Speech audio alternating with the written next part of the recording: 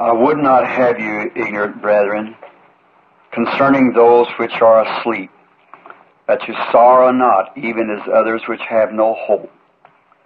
For if we believe that Jesus died and rose again, even so them that sleep in Jesus will God bring with him. For this we say unto you by the word of the Lord, that we which are alive and remain unto the coming of the Lord shall not prevent them that are asleep. For the Lord himself shall descend from the heaven with a shout and the voice of the archangel and the trump of God. And the dead in Christ shall rise first. Then we which are alive and remain shall be caught up together in the clouds to meet the Lord in the air. So shall we ever be with the Lord. Wherefore, comfort one another with these words. I was reading from 1 Thessalonians, the 4th chapter. I shall read now from the book of Job, the 14th chapter of Job. Man that is born of a woman is of a few days and full of trouble.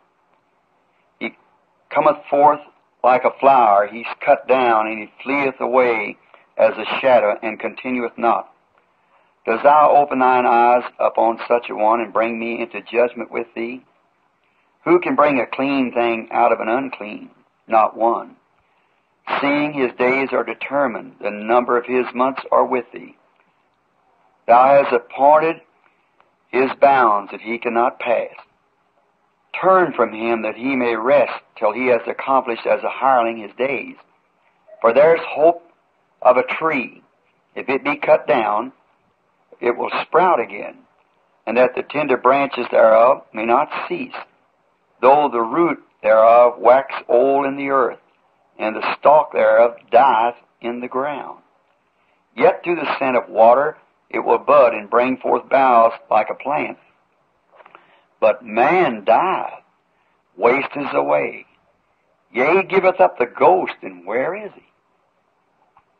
As the waters fail from the seas, and the floods decay and dry up, so man lieth down, and he raises not till heavens be no more.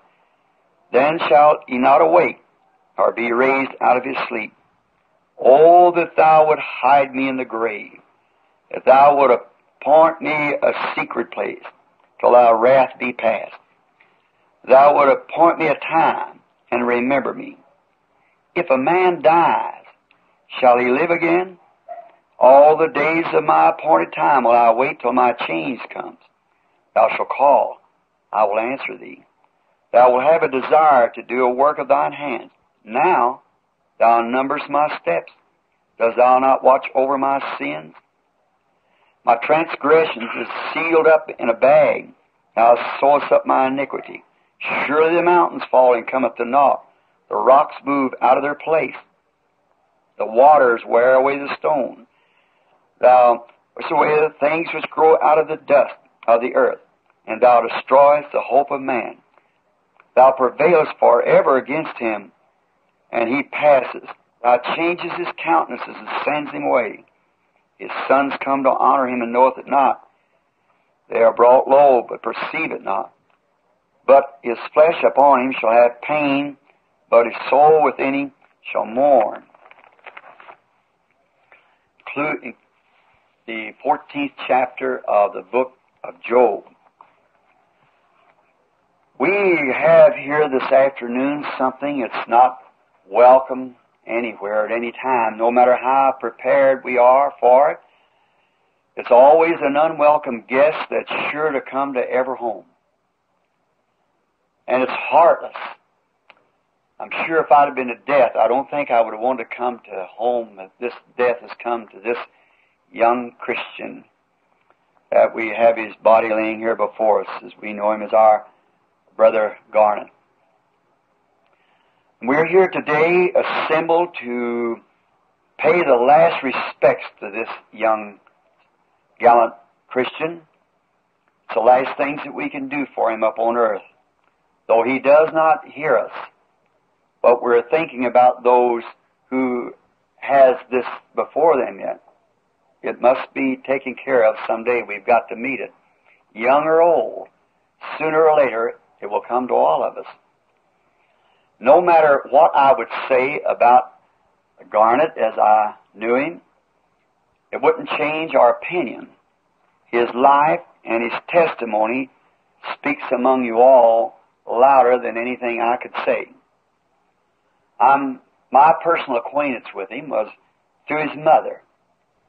One night while service was over at my church, she come to me and she had a son that was dying with polio.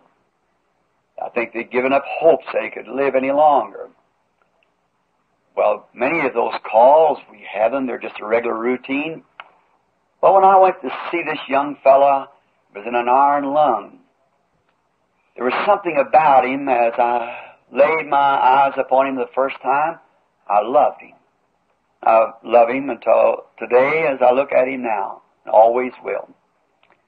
He was a gallant young fella, and he seemed like he had something in life that it meant more than just an ordinary boy of a teenager just passing through. He had a more of a clear understanding of things. I prayed for him, that he would not die. Finally, they taken him from the iron lung, and he was brought home. He was put in some kind of a rocking bed where they kept him breathing. I come to see Garnet. What a sweet Christian that life had developed into. A boy that any parent would be proud of. After all, that's our journey here on earth. That's what it's for, is to prepare for leaving. And Garnet had certainly made this preparation beyond any shadow of doubt. The gallant young man, full of spirit and life of Christ, it reflected right through him. And I live in Tucson, Arizona. Some time ago, the young lad got sick and was very sick. And the expression of his faith, the call the long distance, and when I finally got into my home and prayed for the little boy on the phone, why, the grace of God came to him and he got over it. Time after time when we'd have something wrong, he called. Together we would pray by the medium of the telephone, and I don't think our Heavenly Father ever turned him down at any time. But what he got over, what he had. Last fall I was down here visiting friends. One day, last time I seen Garnet in this life, we stepped in unexpectedly into his lovely little home he was staying with his people. And what did we find? But it would be a real example for any Christian minister to see this. He was sitting up and out of the rocking bed, had his arms in a little sling. And as we walked to the house, it was always so welcome. There was Garnet, and before him was the Bible. And the little lady that was taking care of him was sitting over on a little duophone affair, and they were having Bible study. And I looked at him and my heart just melted. And I said to him, asked him a question. I said, Garnet, perhaps, what if this had never happened to you? And I said, I was called, say, up here tonight. There's been a young boy by the name of Garnet Peaks. Had just got killed out here on the highway with his car. And the boy was drunk. And his soul had gone on to meet God. Or would you just rather keep the scene the way it is? He said, just let it be the way it is. As long as I know Jesus the way that I know him now. He said, it's more than life, even though I'd have to stay here all my life in this condition. But he said, I want to show you, Brother Branham, I'm much better. He could move his arms and so forth. With great anticipation, he was looking forward to the time that he would be well so he could walk around. I'm an old man. I've seen much in my days. I don't believe I ever met a more gallant-spirited boy and Garnet. Great hopes for him. A few nights ago, I'm told that he'd taken something like the intestinal flu. And when he realized that he was going, well, he called for me, and he didn't know at that time I was in New York at the arena. And when I got out of the arena, the telegram or message was given to me. I rushed quickly to a phone and called, but the lovely brother that's taking care of him said, Brother Branham, Garnet went to meet Jesus at 6 o'clock. He's gone from us. We realize that. But I wonder if really there is such a thing as this being the end of it. We're all conscious that the boy is gone from us, his life. But let's think what's next. Is there anything that we could say? Could we ever see him again? Is this the last we're going to see of Garnet? That's what I want to talk to you about for the next few minutes. Can you be sure that we're going to see him again? Job asked this question, the oldest book in the Bible. He said, if a man dies, shall he live again? Is there any proof then that this is so? Could we have any physical proof that this resurrection is so? Yes, I would think so.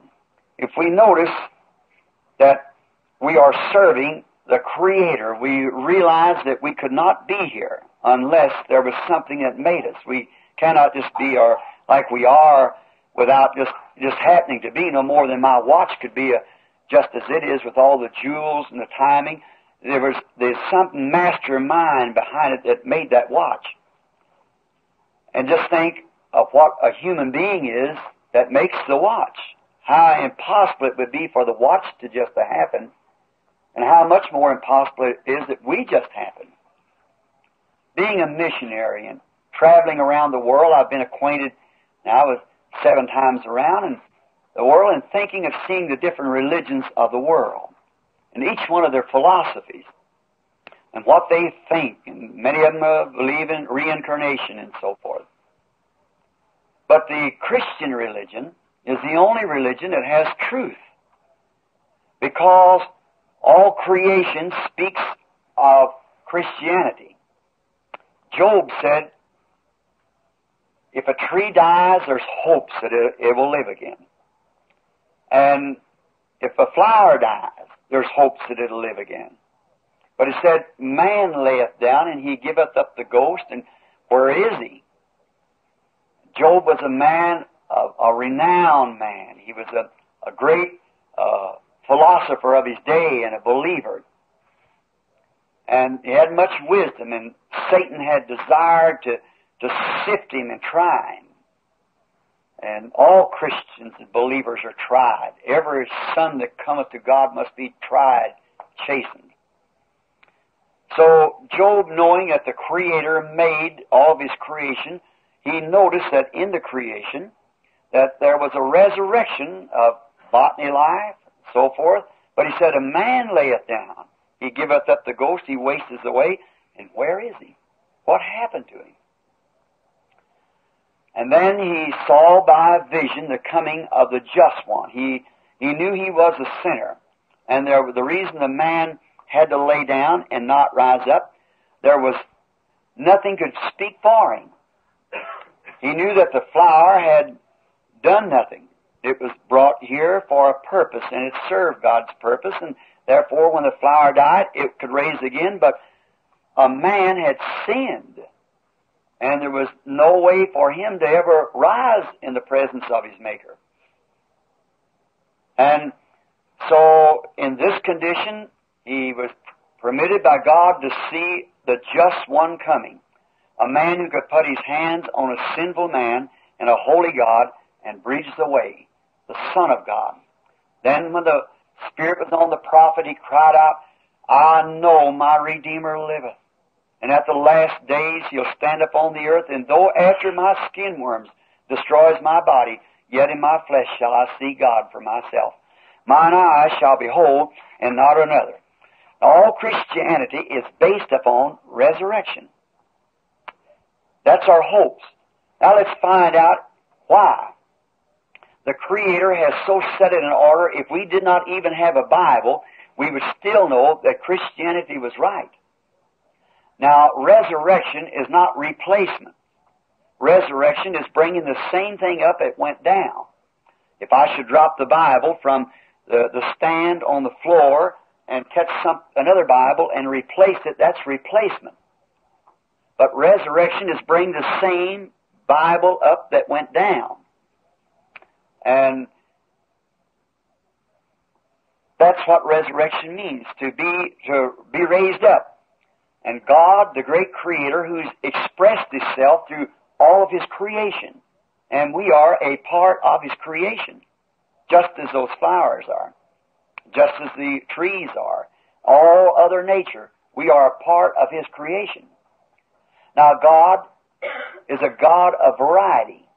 He doesn't have everything just the same. He doesn't have just all mountains. He has deserts, plains, grassy fields, and He has yellow flowers, white, blue, pink, different colors. He has large man, small man, and dark-headed, brown-headed, red-headed.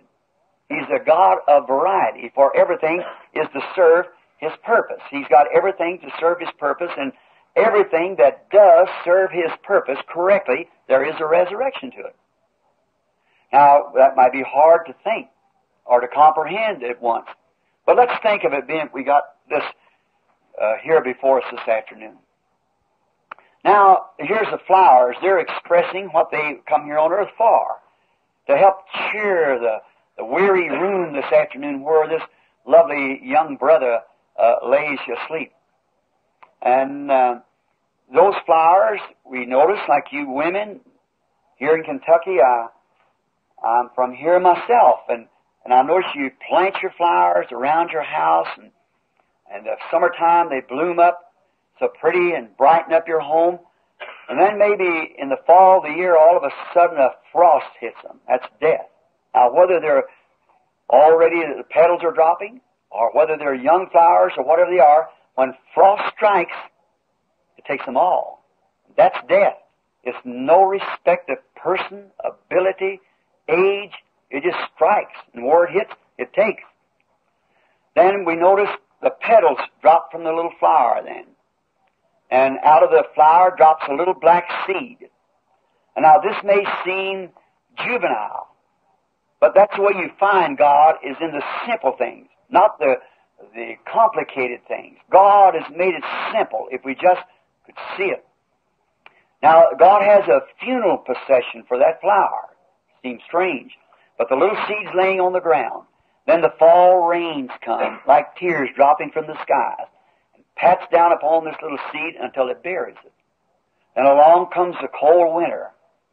Now the petals are gone. The stalk's gone. The bulb in the ground, the roots is dried up. It's old. The seed, when the winter freezes, it freezes the seed. It bursts the seed open. The pulp runs out. Now we're getting along February or March. There's no petal, no stalk, no seed, no pulp, no nothing. Is that the end of that flower? Not by no means.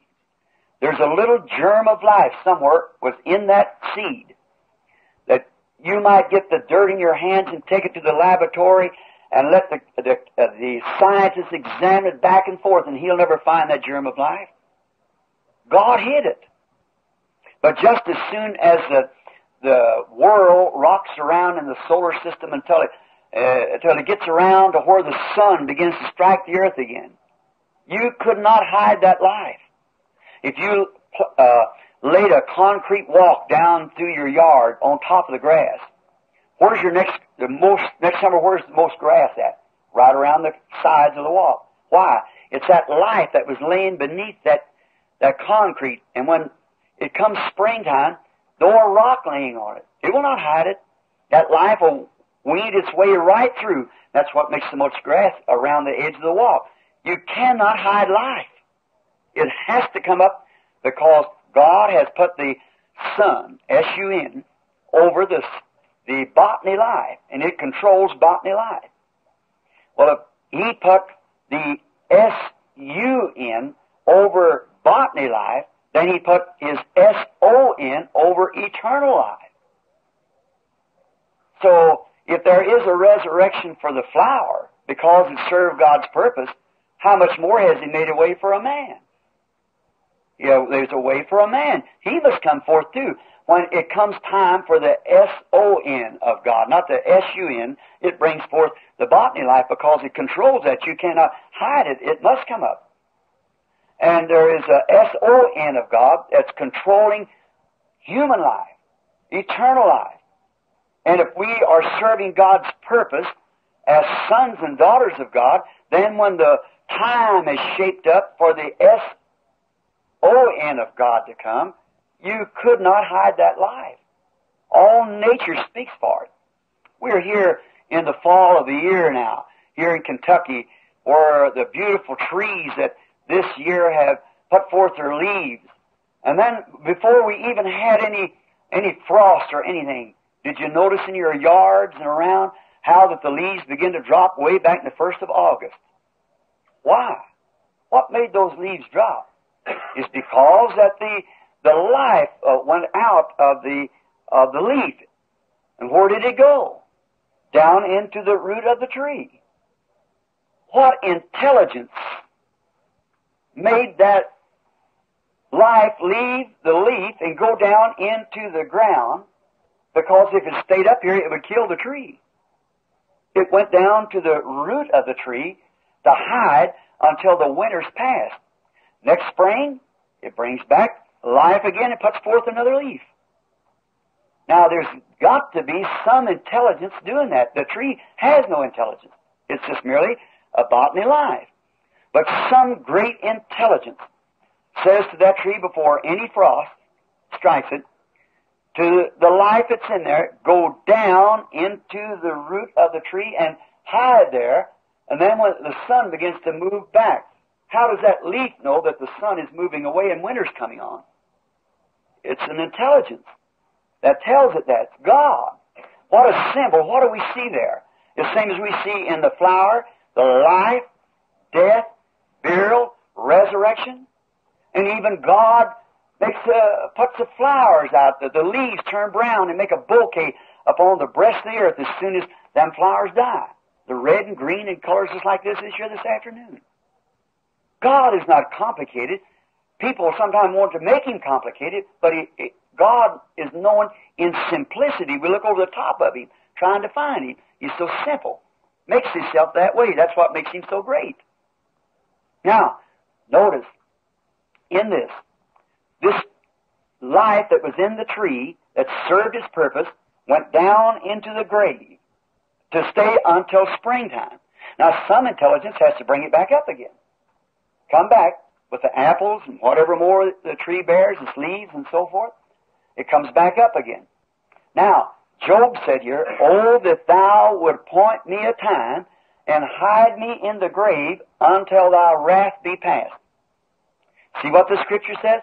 We are hid in the grave until the wrath is past and then comes back up again. I know my Redeemer liveth, and at the last days He'll stand up on the earth. Though if the skin worms destroys this body, yet in my flesh shall I see God. He's seen the resurrection would be brought about by man someday, and the sin question would be settled when that righteous one, the Son of God, came to die for sinners. There was no man on earth at that time, or no man's sense that could ever bridge the way between a holy God and a sinful man. But Job here, 4,000 years before his coming, saw his death, burial, and his resurrection, and his justification that come by the resurrection, and the absolute guarantee of the resurrection of the believer. What a comfort it is to know that those things are true. It's not a fiction story. Look out here. Look at the sun. The sun comes up of a morning. It's a baby born. God sent it up. It's to serve God's purpose. And at 9 o'clock in the morning, it goes to school. It's a teenager. And then at 12 o'clock, it becomes fully matured. After 12 o'clock, 50 years has passed, it's half done, and it starts going down. gets weaker, older. It's getting stronger until this time, then it starts getting weaker, just as we do. We start out strong, and if we come to our full maturity, we get stronger. Then at a certain age, we're our best. Then we start weakening all the time, going down. Finally, after a while, it sets over the western horizon. A beautiful light. It served God's purpose. It dies. The earth cools off, gets cold over the night. Now, is that the end of that sun? Is that the last time you'll ever see it? No. The next morning, she rises up again in the resurrection. God every day testifying to us that there is a life, death, burial, resurrection. Everything that you look at speaks the same way. Life, death, burial, and resurrection. That is, if it serves His purpose. Now, there would be a time that this flower could be a flower and would never live again. There's the point that I wish, and if Garnet could speak to me this afternoon, here'd be what he'd want me to say. Because he's in the presence of God. If that seed, many of you men here this afternoon are farmers, or live around here where you see the farms and see nature, if the seed is planted, no matter how nice that seed looks, if that seed is not germatized, it will not live. It'll go into the ground and will rot, and that's the end of it. There's no way at all, there's nothing there to come back to life. That seed has to be in the pollen with the mate, or it will not rise again. And there is what makes our assurance of the resurrection. Again, as Jesus told us, except a man be born again, he cannot see the kingdom of God. We're placed here to make a choice. And now, that beautiful flower, no matter how pretty it is, and how nice and round the seed is, like our hybrid corn. We can plain hybrid corn, it'll do nothing. It's a nice seed without life. Its life is perverted. And any perverted life from God cannot live again. We must be born again. But as sure as that seed is germatized, then it rises again. There's no way to keep it from rising again. It's got to. Because it's germatized and its botany life is in it. Now, a believer has the life of Christ within him, who rose up first for our justification, to prove there is resurrection of the human life, human bodies, that we live again because we've been germatized. In other words, born again of the Holy Spirit. And everything that we could see in nature. I stand here and got many things written on a piece of paper here that I would like to speak to you about, but that are to be sufficient to let you know that you cannot look out without seeing the evidence of death, burial, and resurrection. Wherever you go, whatever you look at, it's impossible to pass over. Death, burial, resurrection. And then again we find out that resurrection only comes when it serves God's purpose. If it doesn't serve God's purpose, no matter how beautiful it is, how pretty it looks, and how much better it might look in some other seed that is germatized, it'll never rise. It lives this and that settles it. But if it's germatized, it must rise again.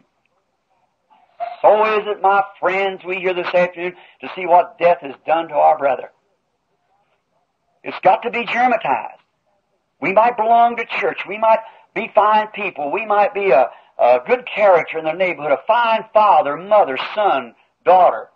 But unless we are germatized with the Spirit of God, we'll never rise in the resurrection. It's finished. It speaks to us of these things. Nature calls out day by day. The sun rises and sets. The moon and stars come out. The same thing. Everything in nature revolves in one thing. Death, burial, resurrection. Death, burial, resurrection. Every day of our life, something's testifying to us. Death, burial, resurrection. We walk over the top of it many times. Let's not do that. That's not why it was set here in the world set in order like that. It's for eternal life that we know. And seeing upon the seeds that they're not germatized and serve the purpose of God, it cannot rise. Neither will we rise. Though we be good people. Though we be church members. Though we be gallant neighbors. Fine people. Educated, smart. Science tells what has been. Science can't give life. Life belongs to God alone. And He's the only one who handles life. So we must come to that place to be germatized by the Word of God, or we will never rise again. Our life is totally finished. When we finish this life here, that does it altogether. If we're not germatized by the Word of God, by the life of God. Now, this little cold frame laying here, none of us can say but what he's part of this great economy of God's creation. He is part of God's creation. He's a man, a human being that God created. He lays sleeping now. Now the thing of it is, if he served God's purpose in his life, then there's got to be a resurrection for garment. There's no way of getting around it. This is not the end of garment. Well, we've all got to take this route through life. We come in from the darkness and enter the same way.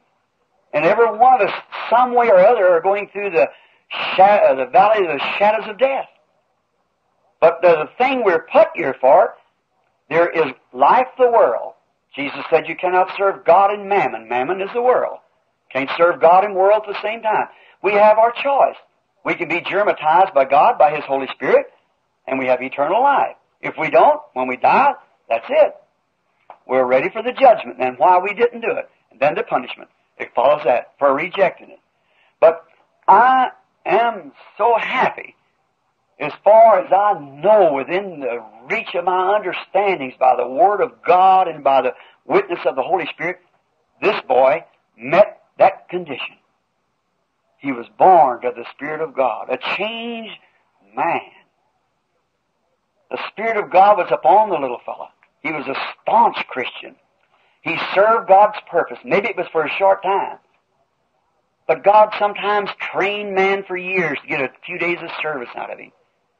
John the Baptist was 30 years by himself in the wilderness for 6 months of service. Jesus Christ was 30 years old for 3 years of service for the crucifixion. God trains man, brings him up. It's His purpose. Time is with man. Eternity is with God. I believe that God brought this little boy here on the earth for a purpose. And if you notice, right in the time of his sickness and things, this struck him for a purpose. God could have made the boy sound and well. But what did He do instead of taking his life? He let him get up to where he wasn't going to die, and neither did polio kill him. He didn't die of polio. No other disease killed him that we prayed over, he and I and the rest of the Christians here around Campbellsville that prayed for him. That never did it. See, it was Garnet's time to go. He'd served his purpose. He'd come to Christ, been germatized. What if he would have died before this time? Polio drove him to God. He was to be a tobacco auctioneer. What he had in his mind, that wasn't his purpose at all. We knew that. His purpose was to be a Christian. Now, a tobacco auctioneer, somebody said maybe 75 years from today, if the world should stand that long. Garnet, he was a great auctioneer. Maybe that's all the minister could have said at his funeral. He was a great auctioneer. But what can we say today? He's a Christian. As an auctioneer without the germ of life, just a memory of that generation, he'd be gone among a few men. Now he's amongst the immortals. He's got to come forth in the resurrection. There's no way to keep it from it. He has to come, for he served his purpose. He was germatized with the Holy Spirit of God, of eternal life. It lay within the boy. Insomuch that if he said, if I know, the last time I spoke to him, he said, if I knew that I could be well, strong, like these other boys, running up and down the roads here with my hot rod, running up and down the roads, and drinking, and would not know this that I know, he said, I wouldn't swap this for 10,000 lives like that. A young 18-year-old boy, fine, handsome-looking young man, would probably have been a regular target for the devil. But God had to throw him in that stage to get out of him to serve the purpose. Look at his patience, his testimonies among you neighbors. Look what he was, how his little life has spoke to many of you. That at the day of judgment, without that, his life will testify right back against you. He was an example of what God wanted with him. He served God's purpose. Now, If he served God's purpose and been germatized as all nature has to be germatized, with a promise that he will rise again, how could we ever doubt the resurrection of seeing Garnet again? Well, it would be totally insane to say that he cannot come up. If Garnet doesn't come up, there never was a sun ever rose and set and come up again. If Garnet doesn't come up, the flower never dies and lives again. It met God's purpose. It served God's purpose. It was germatized with life, and it come up again. Well, we would be a horrible thing, a rational thing to say there's no resurrection when we look right out on it and see the purpose of resurrection and what we must be to have a resurrection. Garnet will live again. He's alive now. He's in another world. And he'll rise again just as sure as a flower rises again. He'll rise just as sure as the moon, sun, or stars rise again. He'll rise. But see, they only rise to another mortal life to give testimony to another age. When he rises, it'll be at the end of the age. There'll be no more testimony. He has eternal life. That has perpetual life. It must be germatized for perpetual life to make it rise again. For perpetual life. He's germatized with eternal life. And when he rises again, there's no more death. He lives forevermore. I've preached thousands of funerals in my days. Around the world. I wished I could say over the many funerals that I've preached, I wish I could say the words that I could say about Garnell, and the hopes that I have in Garnell, knowing that God will raise him up because he met every requirement that I know of that God required. And his life showed the flower of the Holy Spirit within him, that God lived within him. That boy was a changed boy. There's no doubt at all. His life bore a record of it. He was a change. Now, if we would say that there's no more resurrection, and this is the end of Garnet, all we'll ever see is when we cover him up out there this afternoon, then what speaks for him? If someone would say, oh, I don't know about that. I don't know now. I've never seen it done. Certainly the end of time hasn't come yet. But when you say that, the first thing you'll have to do, the Word of God is testifying for Garnet. The Word of God said, we that are alive and remain to the coming of the Lord shall not prevent or hinder those which are asleep. For the trumpet of God shall sound, and the dead in Christ shall rise first. And we which are alive and remain shall be caught up together with them to meet the Lord in the air. He that believeth in me, though he were dead, yet shall he live. The Scriptures. I am the resurrection and life, saith God. See? You'd have to testify against the Word of God. The Word of God is testifying for this boy. And what's any more sufficient than God's own Word, which He is His Word? The Word is God. And God Himself is testifying that Garnet will rise up again. All creation, we'd have to say the sun don't rise. No, God made a mistake. The sun, we don't see the sun. See, it'd be an insane thing.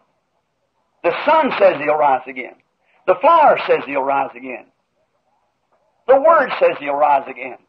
Every nature, all creation says He'll rise again. The earth turning says He'll rise again. Everything that you see, even to the Word of God, and the Holy Spirit within my bosom, and other Christian believers here, pulsating now with faith, it says He'll rise again. And you'll go over your faith. You'll go over the Word of God. You go over creation. You go over everything. See? Saying He won't rise. This is not the end of Garnet. This is the end of His purpose on life, on earth. But He'll rise again. See? The whole thing, He will rise again. So what's our weary? Of course we hate to see that young fellow laying there like that, just look like in the prime of life. But you know, when you pick a flower out of your flower garden, you don't always take the old ones. Sometimes you have to have a bud. A bud has to serve your purpose in a bouquet. Maybe God wanted a bud. And that's what He picked on here, for a bud, for His altar in the glory. With a guarantee of everything testifying that He will rise again. Our faith says He rises again. The Word says He rises again. The moon says He rises again. The star says He'll rise again. The sun, the flowers, the nature, everything says He rises again, because all that knowed Garnet know this, that he was a Christian. You couldn't come in His presence without knowing there'd been a change in that boy. He'd been germatized by life. My prayer is that we who are alive this afternoon will see the example of what what God does, and will prepare. And if we do not have this germ of eternal life, knowing that we have to go the same route that He goes, let us get germatized. Let us receive Christ into our hearts and be born again, because, brother, sister, each one of us faces this. No matter who you are, how much business you're in, how young or how old, you've got to meet it. You've got to meet it, and don't dare try to do it without being first germatized by Christ, that you have eternal life. Then death is swallowed up in victory. Garnet shall rise again. All nature. Now, in the neighborhood, everybody knows that boy. Everybody ever come in contact with him knows that he was a Christian. Now, the Word of God and all nature says he'll rise again. His mother, his father, all of his relation, whatever it might be, you people here that's looking up on him, as a minister of the gospel, as his brother. I see nothing in the Word of God or anything in nature. Reason I chose to say this, maybe someone wouldn't go to church too much and understand it. I thought in this way it would make everyone understand. Just a little simple way that you look at your nature and see what happens. Garnet met God's specification. He served God's purpose. He's not dead. He's alive forevermore. Just waiting sometime for us to come. Now, you that had Garnet in life, as father, mother, brothers, sisters, and whatever you were, relatives, you knew him. You loved him. You couldn't come into contact with Garnet without loving him. See? You was with him here. Now, what about the life you're after? Let's prepare that we, too, will meet him in the resurrection. Let's make our lives in such a way that we'll meet him in the resurrection. If a man die, said the text, can he live again? All the appointed days of my life will I wait till my change comes. I will call, and I will answer. The trumpet of God shall sound, and the dead in Christ shall rise first. Then if we are alive at that time and remain, shall be caught up with them to meet the Lord in the air, and forever be with the Lord. This is a proving ground, a trying time. Garnet met the specifications that God required, and today Garnet is not dead. He sleeps with the one that he loves more than anything else in the world, more than he loved, as much as he loved his parents and loved everybody he come in contact with, he loved. Yet the one that he supremely loved was Jesus Christ. He's gone to be with him. May you who shared his lesser love, may we all prepare to meet him at that great resurrection. Let us bow our heads just a minute.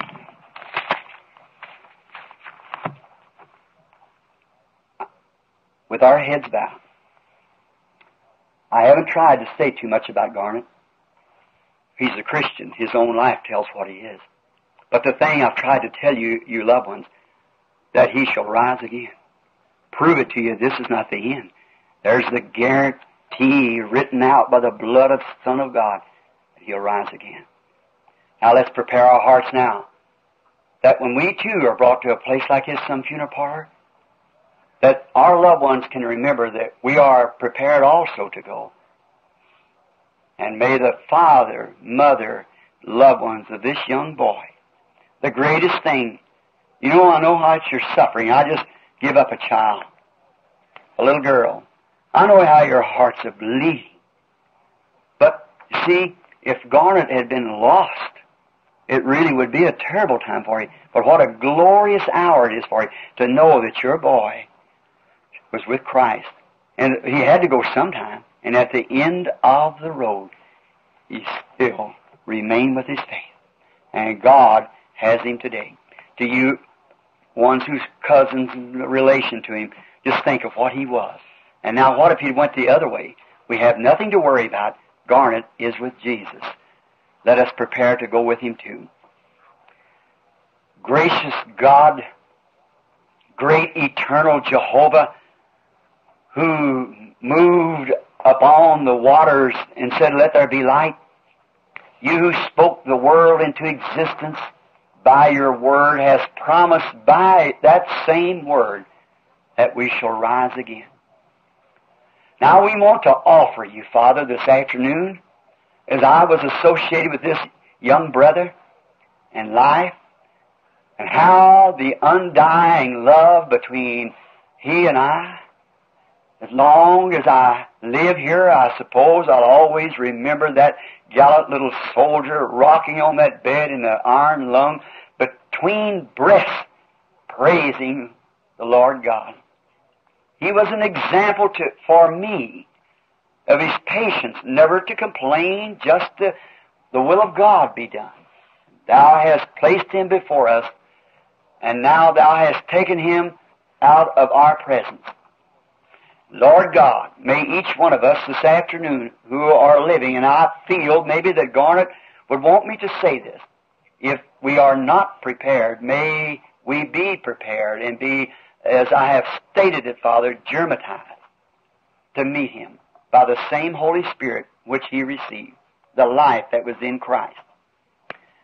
Bless this dear mother and this father and the parents and the loved ones, whoever they may be. Let your holy presence be with them, Father.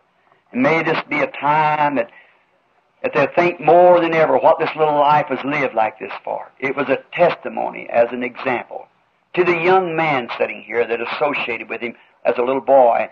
See what he was before and then what he was after. May his life be a sermon to them, Father, that too, if they may prepare to meet with their little friend at the other side where there will be no more death or sorrow, no more heartaches. Grant it, Lord. And we older people who look down at this young man right in the prime of life and see him change and come from a dying life until a living life. Grant it, Lord, that we might see that this afternoon by the simplicity of using examples of nature and then placing it back to the Word of God through a promise. And you said the Word of God is a seed, and a seed must bring forth its kind. And I pray that you'll bless and comfort these people. Let them know that this little boy was just set here for a sermon. He's preached his sermon. The book is closed. But we shall see him again. Grant, Lord, that we'll all stand there in the beauty of Christ where we have eternal life. Until that time, keep us ever centered in your will. In Jesus' name we pray. Amen.